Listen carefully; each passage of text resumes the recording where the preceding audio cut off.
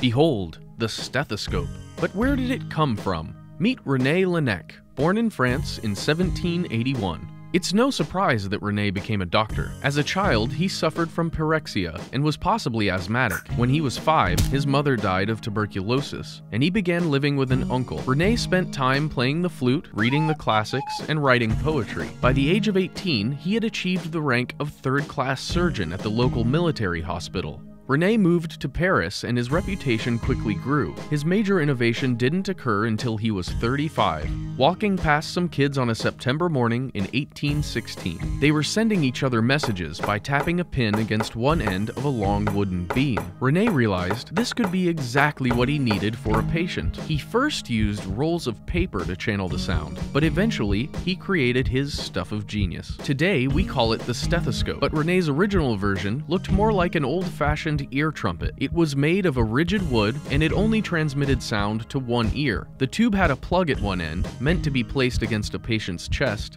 and the doctor placed his ear at the other end. This process of listening to internal noises of the human body is known as auscultation. As more doctors began to use this device, they also began to improve it, eventually arriving at the flexible stereoscopic stethoscope found around the world today.